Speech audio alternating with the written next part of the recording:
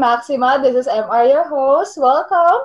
Thank you for listening in. Thank you for watching this. If you are watching on YouTube right now, I hope all is well with you guys.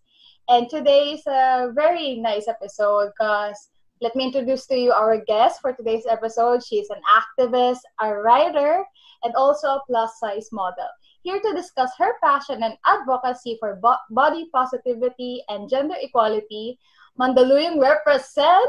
Please welcome Miss Maddie Cruz. Hi, Maddie. Hi, thank you so much for having me in your podcast. Means a lot. Thank you. Thank you. How are you? How are you this quarantine season? Honestly, I am just super lucky na instead of me, I mean, I'm still worrying about a lot of things for sure, but I'm just thankful na I've had more time on my hands. So all the things that I've been giving out the excuses na, oh, I can't do it because I don't have time. Nagagawa ko na siya now. So yun, I'm just really thankful for that. Hopefully, a lot more people, their situations get better and they get to do the same thing. So you said na marami kang inasikaso and you were able to do a lot of things. Can you share with us what are those things? Yeah. Well, for one, in terms of my physical health, kasi syempre, during the old normal, I was a working student, I was in the student council, I would go to class and I would go to work and sometimes I would go to shoots, etc., etc., etc. So, parang I didn't really have that much time on my hands left to work out or to pay extra mind to what I'm eating, etc. So, right now, because, kahit marami akong ginagawa, nasa bahay lang naman ako, hindi na uubos yung oras ko sa commute or in public transport. True. I found more time to work out. So, the last 2 months, I've been working out consistently every day. And then, yeah, like, diba, I told you when we were chatting one time, I've also decided to switch to veganism. So, it's been working wonders for me. So, yon. Yeah, so those are just some of the things offhand. I've also been like coming up with all these ideas. I've been working with new clients. So yon, and I've been writing more. Kasi, di ba, I'm a writer. But then, ironically, it wasn't my full-time job prior to the old normal. So now, I get to write more. So yon, those are just a few of the things. Someone's been busy. Well, since you already started, why don't you tell our listeners or our viewers more about yourself and what do you exactly do? Yeah. Okay, sure. So yeah, in case you missed that out, my name is Maddie Cruz. Just like she said, I am an activist, a writer, a plus-size model, a student leader. Well, just to give you more info on that, I am currently in my 3rd year. I'm almost done with my degree. I'm taking up foreign service, major in diplomacy from the Lyceum of the Philippines University, where I also serve as my college's representative in the Central Student Government. So my role in the Central Student Government is the auditor. And then aside from that, I'm working for a startup. We're focusing on sustainable fashion. And aside from that, I also write for Candy Magazine, a lot of other publications. So yeah, that's about it. And when I have the time, I pursue advocacy work. So, volunteer work. Yeah, that's about it. So I asked you before we started with this interview, what are the 2 passionate things that you wanted to talk about? And that is exactly body positivity and gender equality. So Yes. can you tell us how did you decide to go into this kind of venture? Okay, so honestly, growing up, I wasn't always like this. Like, I think if you're watching the video now, you would think, oh, shucks, ang daldal niya, ang dami niyang alam. Parang alam na alam niya ginagawa niya in life. Pero, honestly, I wasn't like this growing up. And it's such a surprise to me when people tell me that they've been intimidated by me or they've always thought I was like really strong and stuff like that. Because in my head, I wasn't like that. Like, I had a completely different image of what I was as a person in my head.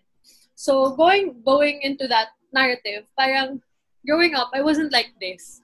Parang, I guess, matigas talaga yung ulo ko. Bata pa lang ako. And, alam mo yun, parang parang ano lang talaga ako, makapal lang talaga yung mukha ko, or parang I just do whatever it is that I want to do. Pero I wasn't as confident, and there was always this doubt. And that came from knowing that I was always at least one size bigger than my classmates.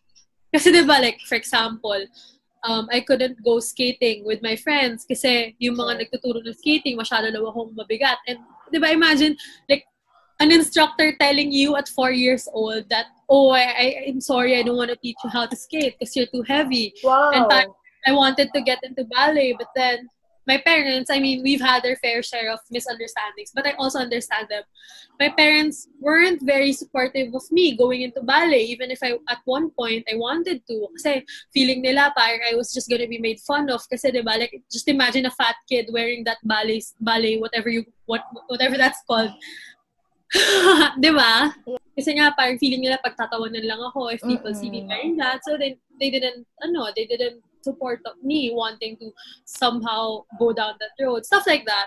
So, parang to me, it always felt like I was at a disadvantage just because I was fat.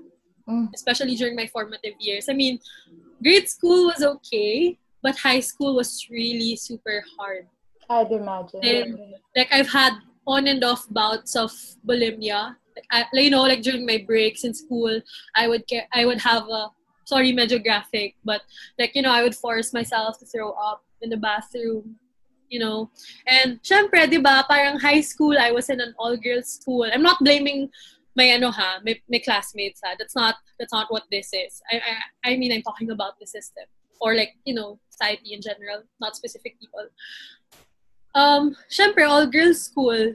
So, dahil lahat yung babae, mas mabilis ma-single out yung maganda, yung lapitin ng boys, alam mo yun, yung naagawan. Yeah. So, syempre, when you're in an all-girls school, everyone is trying to look like the same thing. Sexy, payat, blah, blah, blah. And syempre, I wasn't that. So, it was so hard. Like, it was really hard kasi, syempre, you would always get singled out when, pag-interaction. Hindi ko alam if naranasan mo yun kasi diba, I did. Yun, diba, may interaction. So, no. Tapos, parang syempre, the cool guys, the guys na gusto ng mga girls, yung mga guys na habulin, they don't want to be seen with a fat kid kasi that's not the coolest thing to see. Parang it makes them look like a loser. So, parang I've had to, somehow live with that up until college. And yeah, it was hard. And then, parang I don't know at which point in my life I decided to change that in my head. But one day I just did. I just embraced it for what it was. And then it brought me places, which I'm really thankful for. But somewhere along the way, I realized that how we view our bodies, or that whole body positivity, body image thing, it's rooted into so many different issues that's much bigger than, self-esteem. Or how you view yourself. Like, that's how I got involved into gender equality. Kasi na-realize ko, the world wants to see women in a certain way. Yes. That's where the body positivity issue comes in. And if you think about it, they think like that because they still believe that women are supposed to, to adhere to what the world thinks they should be. So, and parang it's a very intersectional issue. And because of it, I've learned a lot of things. I've started advocating for, much deeper issues. Pero it starts there kasi until you get past your own insecurities, I think it would be very difficult for you to start fighting for the rights of someone else. So, parang in my platform before, I would just talk about body image. Now I would talk about more hardcore things. And I think people somehow listen. I mean, I'm not the biggest influencer out there, but I do feel that somehow people listen because they can relate with me. They understand me. I was them at one point. Parang ganun. Really beautiful. It's hard to listen na you went through so much, tapos naiintindihan ko yung part of your parents when parang siguro in their way they wanted to protect you, but at the same time it also instills in you na parang magulang ko nga hindi ako ganun parang ibang tao pa kaya parang Exactly. Di mo rin alam kung saan ka lulugar eh. And Yeah. it's, I'm not gonna say that I know what you're going through. Like, yes, I've also been bullied at one point in my life, but not because of what I look like. So I know that's a different issue altogether, but still it's hard to hear, and I'm sorry that you had to go through that. Yeah. But, parang I realized because of everything that's Mm-hmm. happened to me, like the whole, kasi nagka-face din ako, sobrang problematic ko as a person. Like, I'll be Right. the first to say it. Sobrang kalat ko. Sobrang gulo ko as a person. Mm-hmm. I was making, just continuously making a mess. And, I mean, it's a completely different issue altogether. But it started because of that issue, that I felt like I was this and I was that because I was fat. But not to romanticize suffering or whatever. Right. But because of everything that I had to go through, I was also able to experience love in many more unique ways. You know? Parang syempre, di ba, like, typically your idea of love would be, your mom, your dad. I'm not saying I don't get love from them, pero parang your mom, your dad. Pero because nga my circumstances were so unusual, especially Mm-hmm. after I moved out at 19. Yun, I moved out at 19. So, everything after 19, it's crazy. It was difficult. It was sometimes heartbreaking. It made me want to give up. But I look back and I realize I witnessed love in so many unconventional ways because of what I had to go through. So now I'm at the point, I'm just ready to let go of everything, let go of all of that, and start fighting for causes which are bigger than myself. So, yun. It's really beautiful what you're saying. Can you expound more on the unconventional love that you were talking about so that if ever there's someone's listening who is lost right now, baka nalulose sight lang siya pero he or she is also experiencing that unconventional love. Can you give us an example for it to be a reminder of sorts? Okay, so it can be different for lots of people. Pero, like for me, for example, um, when I moved out, syempre, di ba, parang 19 ako, I didn't have a degree. I'm still finishing that degree now. So, parang, syempre, and I was studying in a very expensive school, to say the Mm-hmm. least. So, just imagine, di ba, like, what people were thinking of me. I moved out, I dropped out, I wasn't living with my parents, di ba? Parang, people would be expecting I'm going on a downward spiral. Pero, Yeah. one example of unconventional love that I've been receiving is, finding love in my LGBT friends. Like yung mga, the people, yung mga Becky na tinatawag kong mom or mama. Mm. That's, they don't, parang, they're not my biological mom, but because they love me and they cared for me and they taught me so many things, it became so much easier for me to repair my relationship with my own mom. Or my friends, some of my friends, sobrang bully nila sa akin. Sobrang, alam mo yon, minsan gusto mo na lang kalbuhin, gusto mo na lang sampalin. Pero for example, my best friend since high school, he's a guy, but every time I would feel lonely. Syempre, hindi kasama tong quarantine period kasi ibang usapan to eh. Just the dynamic of every single thing. Pero, yun, like, prior to this, whenever I would be sad, whenever I would feel lonely, or whenever I was, going through something, his home was always open to me. Like, there was this one time I was going through something pretty bad. He let me stay at his place for 1 week. And if that's, I mean, diba, if that's not love, I don't know what is. Like, he could have just said, no, sorry, I have a lot of my plate, di kita kaya solohin right now. But he did. So, and isa pa is, like, for example, I have this family. I call them family. Like, sometimes I would tell people, oh, uuwi kasi ako ng San Juan today eh. But in reality, when I say uuwi ako ng San Juan, the people I come home to in San Juan, they're not really my blood relatives, But I do see them as my family. And, they also, whenever I'm going through something, they let me stay, ganyan.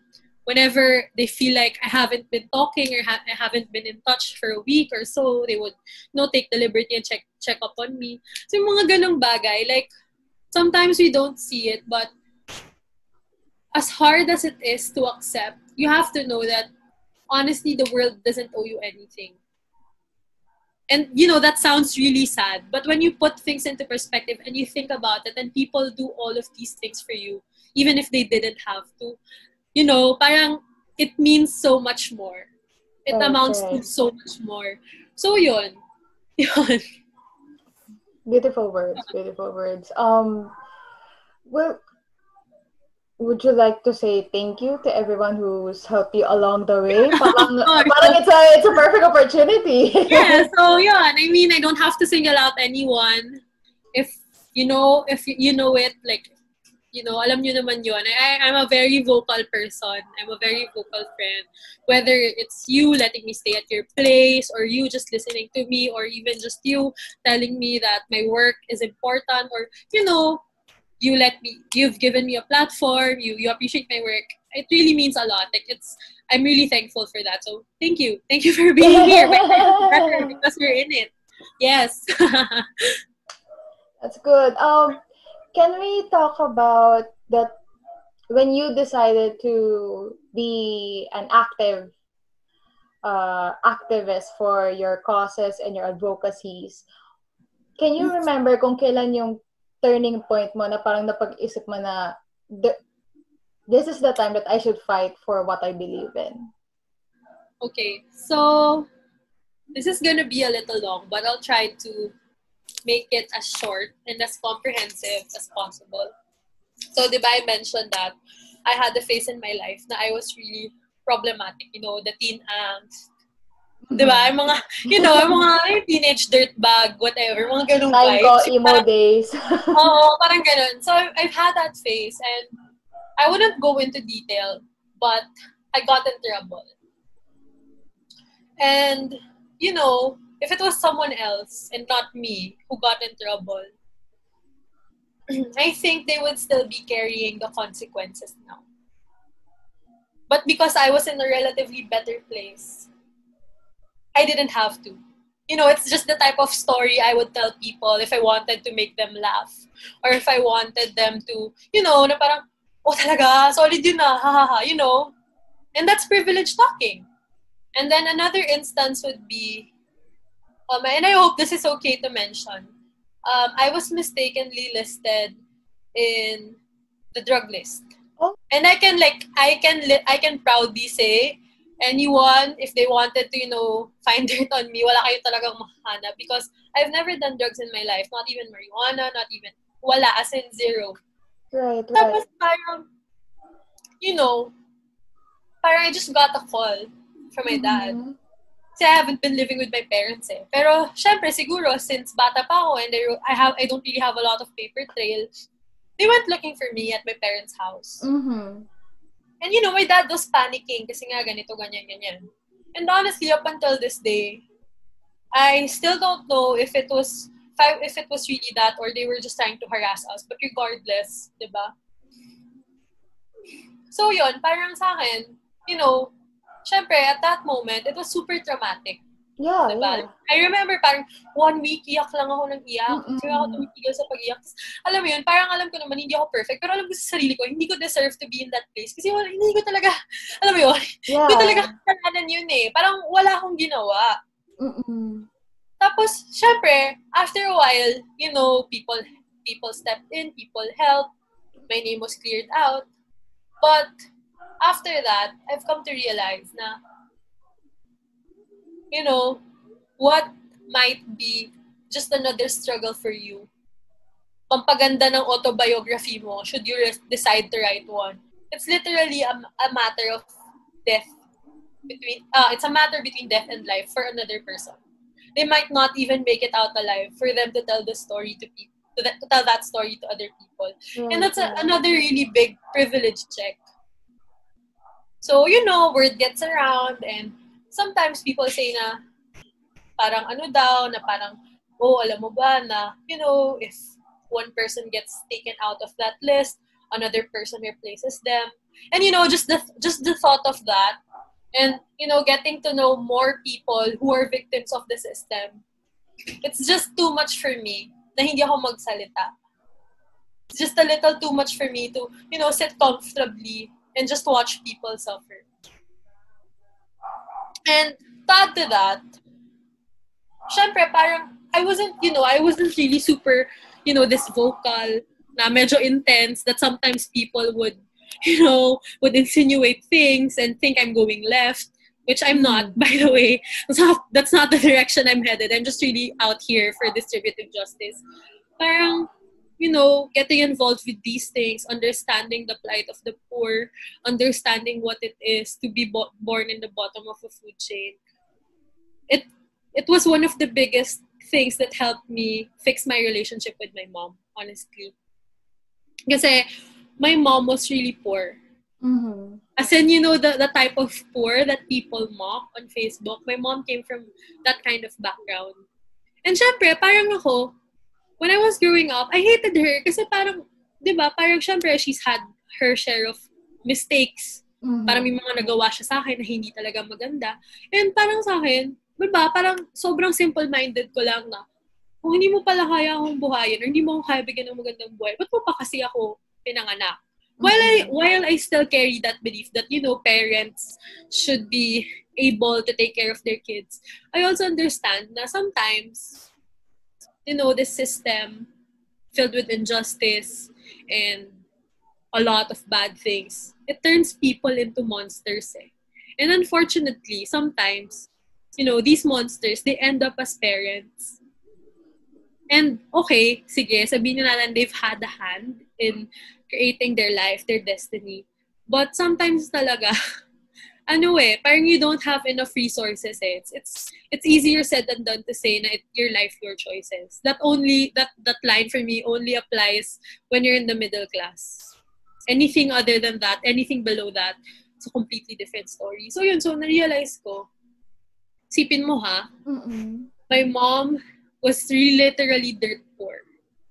She had to be a factory worker at 16. Sabihin natin na it was her choice, to have a family, to have kids. But, imagine mo yun, parang she's had to go through that. She's experienced all these toxic things, all these really bad things you just read on the news. Kaya siya naging ganun. Tapos ako, parang, even if she didn't have the life that I have, parang, I was sent to a relatively good school. Mm-hmm. We were relatively well off. I didn't have to go through any of that. I mean, if I did, it was because I chose to move out. But, diba, isipin mo yun, may choice ako na mag-move out. She didn't have that when she was 16. So, parang napaisip ako nga parang I've been, other people who don't have the obligation to, they've been showering me with love. I have access to education. I have access to all these resources. And it's so difficult for me to get past that trauma. What more for someone like her who doesn't have any of that? Right. Diba? So parang, so parang one day I just realized it's unfair for me to be fighting for the poor and not my own mom. Tapos yun, so parang na-realize ko na, okay, maybe it's time to let it go. Kasi that's the past It's happened na Right, diba? right. The person already there. The only choices I have are to, let it heal.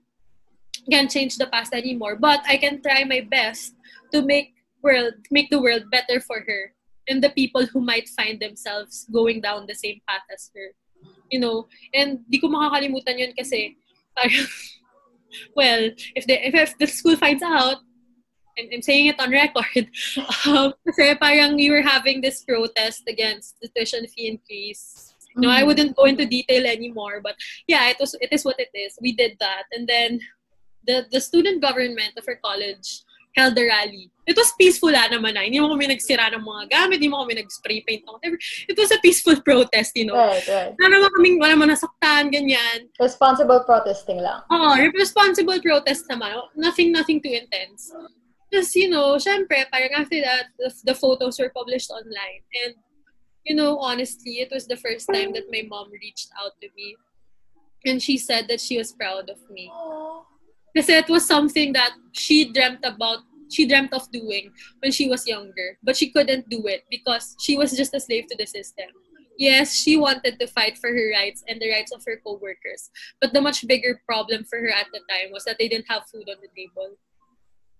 So, parang this whole activism thing, it's not about me, but it's become more personal to me. Kasi nga, parang sa akin, I don't want more people to go through the same things I did.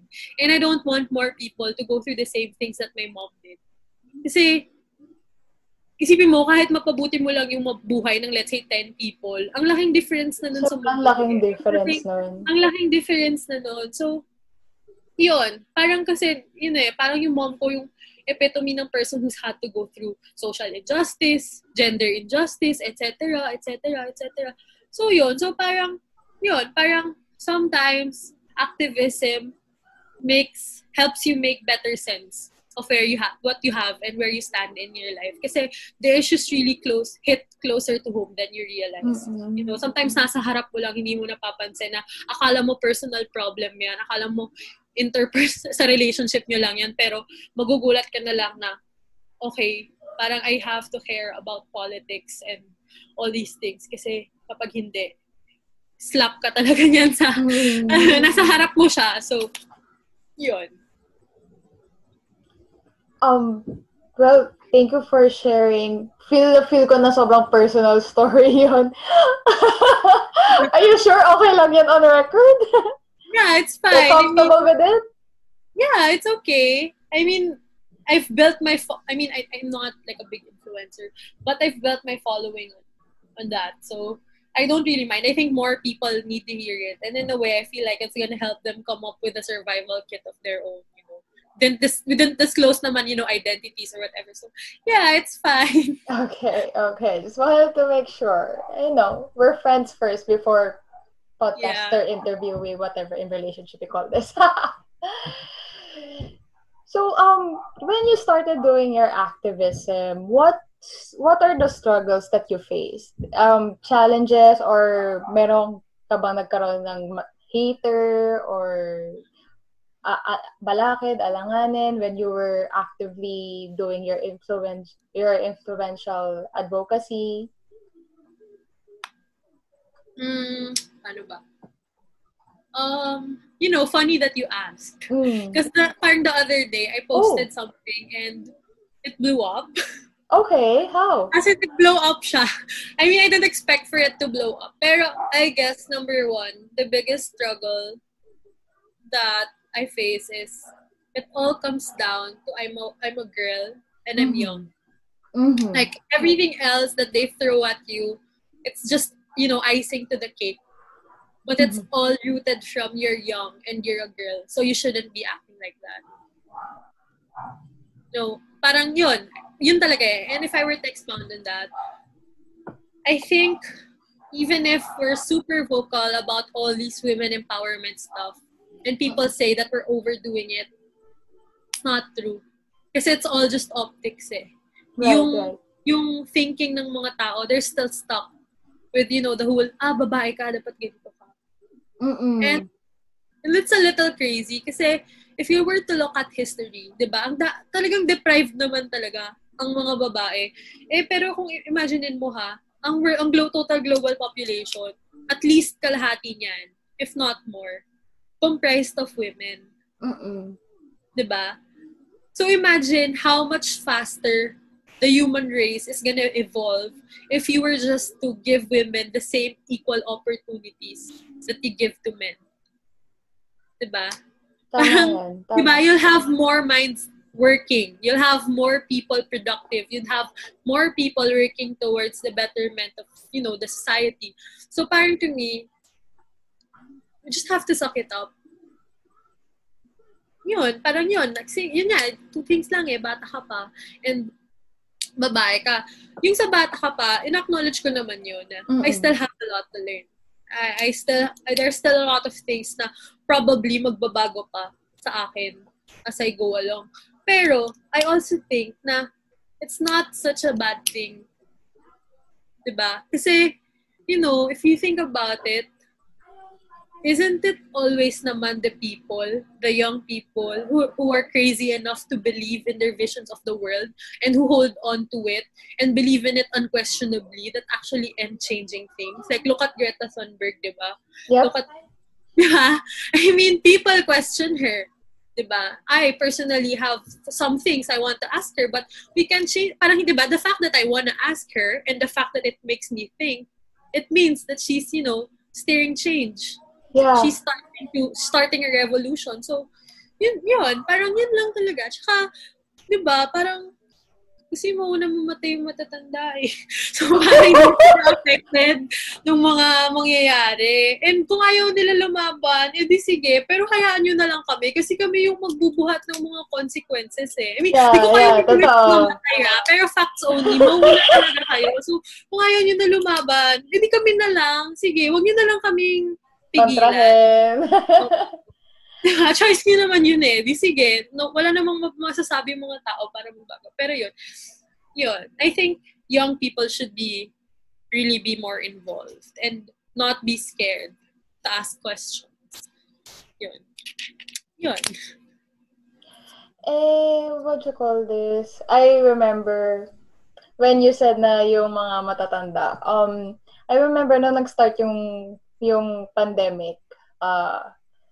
Kakauwi ko lang galing layover sa LA. And then I had to go to the medical of the airline that I'm flying for my annual medical. Then, purser, yung mga seniors na cabin crew, bigla, parang out of nowhere, sinabi niya sa akin na magsasara na ang airline na pinagtatabuhan ko. And I was like, what? Biglang, my job, my security, everything. So, and I remember what he said na parang, na hopefully bumalik daw, not for them, kasi parang for them na senior na matatanda na, tanggap na nila that they already had their time in the company with everything, they already had their fair share, ganyan. For us, kami, tayo na bago. Siguro, in relation to din sa what you were saying earlier na, I guess, even some of the old people that I talk to, they decide to just step aside and let the young people talk. Because, well, as how even my parents would say, they already had their share, their time, and everything. So parang, if ever, tayo na daw yung bumuo ng mundo na gusto nating matirhan in the years to come. And with the chaos going on in the world, I do not want to live in a world like this. Yeah. I do not want. Mahirap na nga yung pandemic and sabihin natin, okay, it's a pseudo-natural phenomenon na somehow, yes, may man-made na influence and reason behind it, but parang nagpatong-patong na rin and everything. So parang wala ka rin naman masyado masisi. Pero yung the injustice, the discrimination, the inequality, as you have mentioned earlier, parang yun yung feeling ko dapat hindi na tama. It's been going on for centuries. Yeah. And yeah. Go. Yeah, sobrang medyo na-break yung heart ko na sinabi niyo yun sa'yo kasi sobrang totoo. And alam mo, like, because nga, lately, pinatry ko naman yung best ko na, alam mo yun, sweet girl ka lang, pa-cute ka lang. Mm-hmm. Kasi believe it or not, 3 or 5 years ago, yun lang naman talaga yung alam ko. Gusto ko lang magpa-cute. Gusto ko lang, alam mo yun, selfie lang ako, ganyan. Kasi mas madali mag-selfie. Totoo lang, mas cute, mas chill. Totoo naman ganyan, sweet girl ka lang. Pero I also realized na, as much as I'm scared that what I'm doing right now, which is, very little compared to what other people are doing, might come with a price. I hope it doesn't, but, it's alam mo yun, parang hindi sobrang unlikely na meron siyang accompanying price. Ano pa din parang, as much as I'm scared of what the price might be, I'm even more scared of what's going to happen if I don't do anything. Or if I don't at least stand with the people who are doing something. Diba? Kasi, wala parang, until this whole thing gets sorted out, until there's a vaccine, until there's a cure, there's really no such thing as an after this. Ito na yun. Mm-hmm. We're gonna have to live with this. So, you either fight for that future because you're literally not waiting for anything. Ba? parang na-level nga yung field eh. Parang suddenly, everyone can step up and be able to do something. So yun, parang wala eh. Parang right now, there's not much we can help. No, there's not much we can expect from the people who are more capable. So it's really up to us na mag-ambag. Katulad nga nasasabi nila, anong ambag mo? Mag-ambag to try and create that society that we want. Diba? Tama. Yun, like, for example, yung veganism, I mean, it's such a small thing. Pero because nga, all these facts lead to, to the answer na in order for us to prevent another something like this to happen again, we have to stop it with the meat. Tigilan natin yung animals. Kasi yun yung way eh. Kaya nakakarating yung, alam mo yung mga virus na yan, kung tutusin, nandiyan lang dapat sila sa kagubatan or, sa kalagitnaan ng kawalan. Pero dahil nga kinakain natin, yung mga hayop, pinapakalaman natin sila. Parang alam mo yun, parang inopen natin yung doors, tapos buksan mo, papasukin ako, ganun. So parang to me, kaya sa reklamo ko ng reklamo, magreklamo pa din ako, by the way. Gagawin ko pa rin siya. Pero instead na nagre-reklamo lang ako, might as well do something na kahit maliit lang, alam kong may tangible effect. Mm-mm. And yun nga, that's why I decided to go vegan. Kasi, wala eh. Parang, walang point yung nagre-reklamo ako about what's happening, tapos, magpa-contribute din naman ako. Yeah, right. Para nasa future, mangyari siya ulit. If hindi ko babaguhin yung lifestyle ko. So yun, I mean, I still am not super judgmental with, meat eaters because I've been there. I was once like them. And this whole issue about the environment, what's so different kasi is, hindi siya parang, let's say, murder or some other crime na bata ka palang sinasabi sa'yo, mali yan. Ito kasi, sobrang deep siyang naka-inject sa system natin. Hindi mo siya mababago basta-basta. And I know of people who are in the food industry, who are, distributing meat, and they're just really trying to make an honest living. Hindi sila yung kaaway natin dito. Yung totoong kaaway natin dito is the system that led them there, that pushed them to choose that path. Kasi parang wala na. Parang yun na yung next best option. So yun, that's one thing. Tapos, yun. Kailangan nating ilaban yung kind of world na gusto natin. Kasi parang tayo-tayo na lang talaga yun. Wala tayong masyadong aasahan sa ibang tao. And feeling ko, yung isa sa mga pinakamahirap na kailangan gawin is have that conscious effort na tignan mo yung sarili mo, mag-reflect ka. Kasi like, for example, the veganism, I mean, you know that hurting animals is wrong. You know na pag masama manipa ng aso, masama kumain ng aso. Pero for some reason, natatapos yung line there. Pag baboy, baka, manok, okay lang. Tapos, or maybe, so it takes a lot, parang ang dami mo kailangang isipin na parang ang dami mong kailangang i-break down na walls na na-ingrain na sa'yo. Or for example, with the babae ka kasi, that concept na hindi mo yan dapat ginagawa kasi babae ka.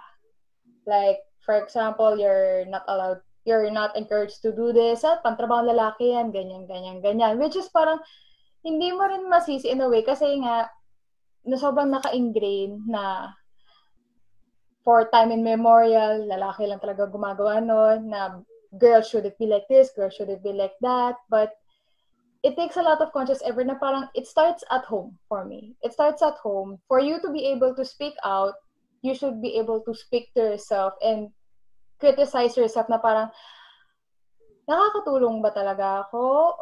Baka, akala ko wala ako nako-contribute sa problema kasi neutral lang naman ako or tahimik lang naman ako, nakikinig lang ako.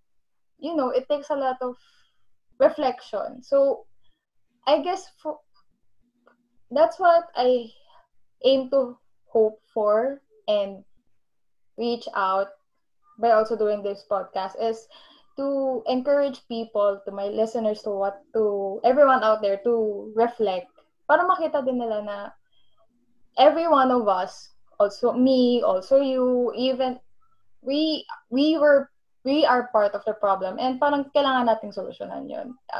Tayo, yun nga, like you said, tayo din naman yung matitira dito eh. I don't want to transfer to Mars. Kung pwede pa naman salbahin yung Earth, why not? Diba?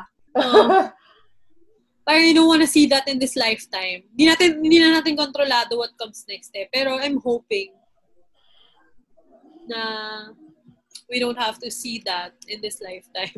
Yeah.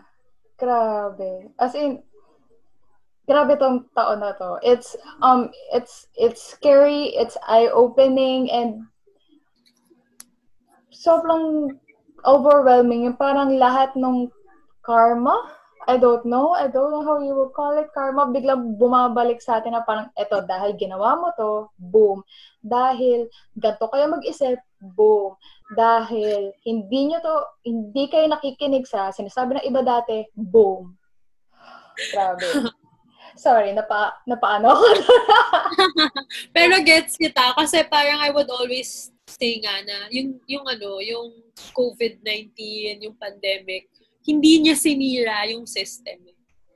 It just exposed the system for what it is. It's outdated, it's exploitative, it's unjust, Yes. and it's just broken, and it has to be fixed. And I mean, it sounds mean that I say it, pero honestly, if you're just starting to speak now and to want to have this conversation because you're bound to lose your job, or you said, I mean, nare-realize mo na that your security as a person is threatened, your health is threatened, your family is threatened, or because, suddenly, biglang, boom, ito yung babayaran mo, kailangan mo siyang bayaran. If you're only speaking now, because, yun nga, it's wala eh. Parang ngayon mo lang nararanasan eh. Ngayon ka lang nakakaramdam ng effects eh. Honestly, I'm so sorry, but you deserve it. And that applies even to me. I'm not exempt from that statement. It also applies to me. Kasi, parang you don't demand for better things when things are okay. It shouldn't have to be you who suffers bago ka pa magreklamo. Kaya, yun, hopefully, after this, people would be more ready to talk about things like religion, politics, etc., etc., etc. Yun, I just hope that ultimately people, including myself, change. Like, whatever it is that we're learning now, we carry it on to what comes next. True. Tama yan. To expand further, it's like you're saying na it's human nature na pag hindi ka naapektuhan sa sitwasyon na yun, ba't ka magpapaka-stress doon? Like, yeah. Unless hindi ka kasali, bakit ko intindihin yan? I have problems of my own.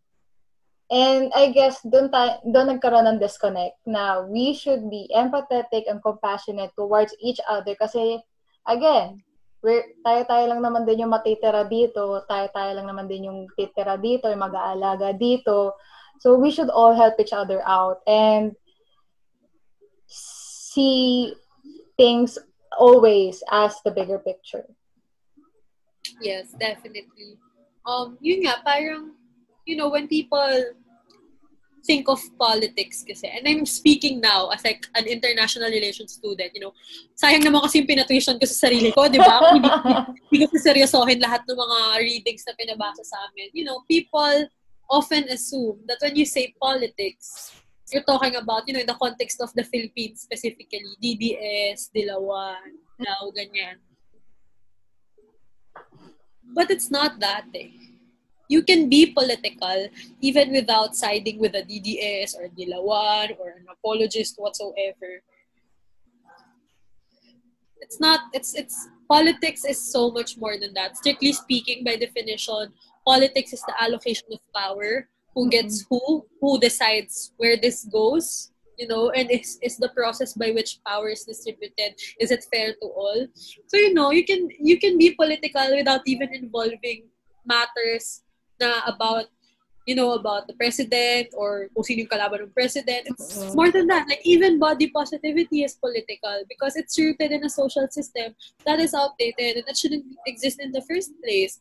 Or, ano po ba, even veganism is political because, it goes against what the oppressive capitalist system is teaching you. Mga ganong bagay. Parang, I hope people would be more willing to be political after all of this. And I hope that by the time this is over, we don't forget that it's important to have the difficult conversations. Like, let's not wait for the world to decide na, mag-usap-usap kayo pag-usapan niyo yung mga mahihirap pag-usapan. I hope next time hindi na tayo kailangan pilitin na pag-usapan siya. How can you, what are your tips to people, as you say, who are willing to be more political? But again, kasi when you want to be political, the first thing that you always consider is may magagalit sa'yo or hindi ka maintindihan ng kausap mo. What are the advices or the tips that you want to give out to the people who want to talk about those difficult conversations? Like, it's not like for the two of us kasi technically we're on the same side, we're saying the same thing, so it's easy to talk about a difficult situation. But what if you're on opposing sides? How can you get your message across and vice versa without having that much conflict na parang wag na lang kaya? Well, number one, ask yourself, ano bang importante sa'yo? What matters? Yes. To me, what matters is human life, equality. Na whether or not I like you as a person, whether or not you're my friend, I am not in a position to decide that you don't have rights. Right. And that's important to me. Like, for example, I know people na sobrang they really get into my nerves, parang, alam mo yun, parang, alam mo yun, iniisip ko pa lang sila, naiinis na ako. But at the end of the day, I wouldn't wish for them to be killed or, to be harassed. And that's important to me. Now, pag na-realize mo na kung ano important sa'yo, when someone else is giving you a different opinion, or if someone else is giving you a different opinion, tapos hindi mo sa kanila mag-get across na yun yung important sa'yo.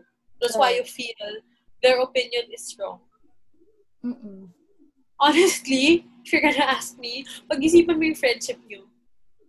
Kasi legit, pag-isipan mo kasi you think that's just politics, that's just their political leanings. But what if it's you? Kunyari, yung mga victims ng EJK, they're gonna say that it's okay. Kasi, parang salot naman yun sa society Kaya ganun talaga, para sa progress, may mga taong matatalo. What if ikaw yung mapatay? Are they saying okay lang sa kanila yon? Diba? Do you want to be friends with someone who thinks it's okay if you die? If it's for a so-called promise of progress? Right, And if they say na, syempre hindi, kaibigan kita Parang mas malala naman yun kasi may pakialam lang sila kasi kaibigan ka nila. Right, so, parang wala silang pakialam kahit sirain mo yung mundo, basta lang buhay ka kasi friend ka nila. And if ikaw naman yung person na apathetic and walang pakialam, think of every single thing that you're complaining about now. Isipin mo yun. Are you complaining about the thought of you having to pay Meralco XXX amount kahit ito lang talaga yung kinonsume mo? Ask yourself why it led to that. It led to that kasi nandito tayo ngayon. Kung inayos ng mga tao na may power na ayusin ang mga bagay-bagay, hindi tayo aabot sa ganito. Diba? So, kanino ka dapat magalit? Diba? Kaya naranasan mo yun, ano kaya yung dapat mong ginawa? Siguro, ng eleksyon, dapat iba yung binoto mo. Or, siguro, bago yung lahat ng to, natuto kang mag-demand in your own way ng better social system. For example, naiinis ka kasi sinasabi mo yung mga mahirap, walang ibang ginawa, hindi ganito, ganyan. Tapos naiinis ka kasi ang laki ng tax na babayaran mo. Tapos ipapang-ayuda lang siya. Okay, dissect natin yung problem, ha? Naiinis ka sa mahirap. Naranasan mo na ba yung wala kang makain? Diba? Naranasan mo na ba yun? Kasi kung hindi mo pa naranasan, kasi yung parents mo, inalagaan ka mabuti. So, hindi mo siya naranasan. So, diba? Parang, sabi mo, lahat ba ng tao, same sa parents mo?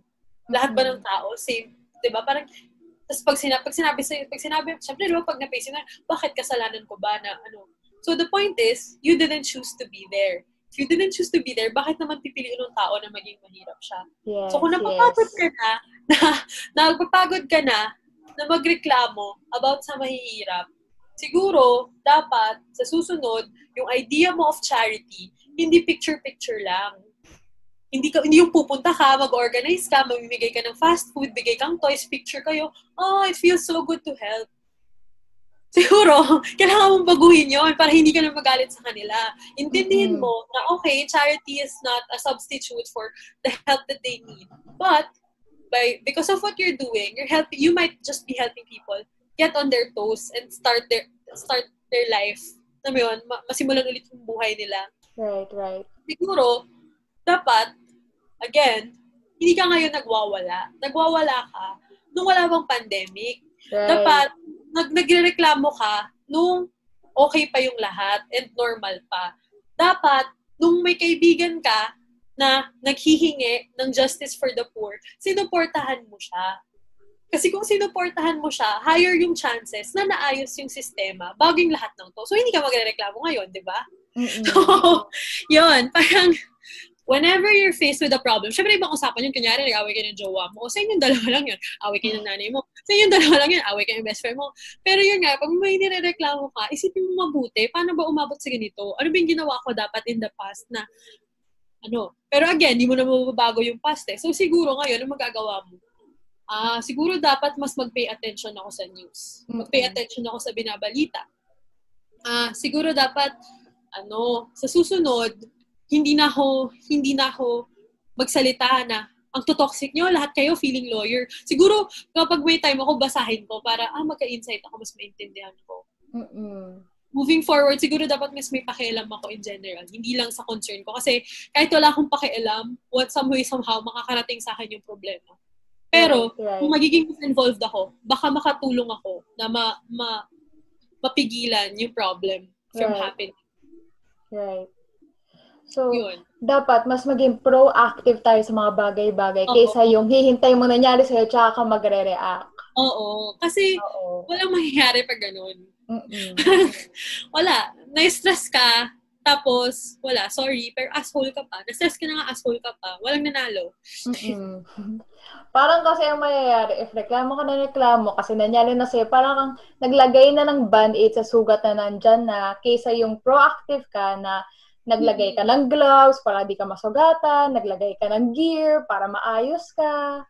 Oo. Parang, hindi mo naman, syempre, like, hindi ka naman kasi din, I mean, unless yung nakikinig is, official, galaw-galaw tayo sis, ganyan, urgent to. Pero kung natin na normal citizens lang, parang, if ayaw natin magsalita, wala talagang magagawa eh. Hindi ka talaga mapipilit eh. Alam mo yun, bibig mo yan eh. Hindi naman kita pwedeng ganun eh, like, pwedeng i-squeeze na ganun para bumukas yung bibig mo. Pero the least you can do is not try and shut up people because your ego and your feelings and your pride and your political leanings is not more important than the welfare of of the society as a whole. Like, your feelings are valid, it's important. I hope you're safe. But at the end of the day, it's not, you're just one person. It's not more important than everybody else. So, kung ayaw mo magsalita, okay lang naman. Pero wag mong i-silence yung mga tao who are, who are willing to play full out. Kahit magkaiba kayo ng opinion, okay lang yun. Pero, yun. On another side of that story, paano if silent ka, may gusto kang sabihin, pero silent ka kasi ayaw mong makagulo. Kasi as of now, na-realize na-realize ngayon na ang daming ganun, ang daming may sariling opinion, ang daming may gusto magsalita, pero they decided not to kasi ayaw na nila ng gulo, ayaw na nila makisawsaw. What advice can you give to those people? Again, okay lang naman kung ayaw mo. Wala talaga kasi talagang magagawa eh. If ayaw mo, okay lang. Pero yun, kung ayaw mo, support people who are championing the same causes as you. Yun yung best thing to do. Kung ayaw mo talaga, wala talagang magagawa. Kasi mga tao talagang ganun, hindi talaga sila magsasalita about politics. Okay, sige, if yun yung gusto mo, sige, wala tayong magagawa. Pero, yun nga, wag mong i-project yung fear mo on another person by making them feel bad for speaking up. Right. Diba? Kasi wala naman talagang problema kung hindi ka talaga magsasalita. Kasi nga, paano nga kung wala ka talagang, alam mo yun? Kahit pigain ka eh. Ideally, meron. Pero may mga tao talagang wala ka na talagang magagawa. Yun na yun. Right. So, alam mo yun? So, by you just supporting the people who are championing the causes, okay na yun. Basta wag mo lang isuppress yung choice ng other people to speak. Yun kasi yung pangit eh. Yung mga tao na ayaw na nga magsalita, gusto pa nila, hanap silang damay, huwag ka rin magsalita. Right, And I think that's what people mean when they say neutrality is bad. Kasi you wanna make it seem like you're neutral, pero yung totoo, ayaw mo lang marinig yung voice ng mga tao na may pakialam. So, nagiging sin siya, not because tahimik ka, but because you don't want people to to fight for what they think is right. You're okay with sticking to the problem. Yun. Nice words. Thank you for that. Any comment on, because I have been told a lot, like for example, kasi ako apply ko sinasabi, lalo na pag voting season, na the least that you can do is vote for the person that you think can do the job properly. And ang palagi sila sabi sa akin na hindi na lang ako boboto kasi isang tao lang naman ako. I don't think one I would make a difference, ganyan. And like sila sabi na if 7 billion people think the way that you think, wala talaga mayayari sa atin. And I just hope na it will be the same for everything else na if you, and like ko rin sinasabi, pag hindi ka bumoto, wala kang karapatan magreklamo kasi you did not get your voice heard. So, ayun. Parang, I just hopefully na if ever you don't want to, like you said earlier, kung ayaw mo magsalita, ayaw mo mag-cooperate, then hayaan mo na yung mga tao na gusto magsalita at mag-cooperate. Oo. Totoo. Kasi, yun. Again, kung ganun nga yung ginawa mo, you deserve kung ano yung nangyayari sa'yo ngayon. I'm so sorry to say it, pero pinili mo yan eh. Diba? Ganun yun eh. Kapag hindi ka pumili ng action, edi saluhin mo lahat ng mga masamang nangyayari. Kasi yun yung choice mo eh. Parang kumbaga inantay mo lang eh. Right. So again, all the more na deserve mo talaga yung nangyayari sa'yo kasi pinili mo yan eh. You had the chance to, to pick a side, and because you didn't playful out, nag-stay ka in the middle, essentially just waiting for things to happen. So, kung ano yung result, edi, serve mo talaga yan. Kasi pinili mo yan eh. Diba? Right. On a final note, thank you, Maddie, really. On a final note, what message can you say to everyone out there who feels connected with you either by being oppressed by gender inequality, body positivity, political abuse, and everything else? What can you say to them? What message?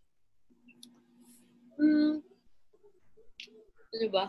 Ano gusto sabihin? Charot. Honestly, just find your why. Just look for your why. And then, once you found your why, just hold on to that. And allow the universe to surprise you. And by hold on to that, I mean, fight for it, stick to it. Ayoko kasi sabihin na, for the betterment of the world. Kasi, dangerous din yung Messiah complex eh. Pag kasi ganun yung pag-iisip mo, parang feeling mo ikaw yung answer sa, alam mo yun, sa lahat ng problema sa mundo. Pero, ako, like, I have really good intentions, pero alam ko, hindi ako yung solusyon sa mga problema ng mundo.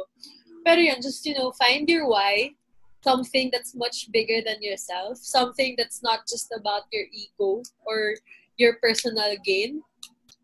And then hold on to that, fight for it, stay true to it, whatever happens. And then, you'll just be surprised where it's going to take you. Kasi huwag ka lang matakot. Kasi, some people na nakikita mo na they're living the life that you want, di mo lang alam, mas matalino, mas magaling, mas marunong ka pa sa kanila. But what separates you from them is that they had the courage to pursue that why. So, yun. As in, yun lang. Hanapin mo yung why mo. Ano yung reason kung bakit. Kahit anong mangyari, huwag mong kakalimutan. Tapos yun, magugulat ka na lang kung ano nangyayari sa buhay mo. Thank you so much. Thank you for being here. Thank you. Thank you all so much for having me. Kindly promote yourself. Where can we see you? Where can we find your content? Go ahead. Yeah. So, again, my name is Maddie Cruz. If you want to get in touch, my inbox is always open. You can message me on Facebook. That's Maddie Cruz. You can also follow me on Instagram. That's Maddie Cruz, MUDDY, and Cruz, both. If you want to read my work, you can go on candymag.com or escapetothepalace.com. That's it. I mean, I'm always open for a good convo. I'm always open for people asking questions. So I mean, let's be friends. I'm super excited to meet you guys. Thank you so much for having me here. Thank you. Thank you so much. Thank you, ladies and gentlemen, Miss Maddie Cruz. Thank you very much. Thank you for having me. This is such a great episode. Thank you. Guys, if you're still listening right now, thank you so much for tuning in. And I will see you all again soon. This is MR, and with me is Miss Maddie Cruz. You're listening to Mabuhay Maxima. Thank you very much. Okay, keep safe. Okay, stay well. Bye-bye.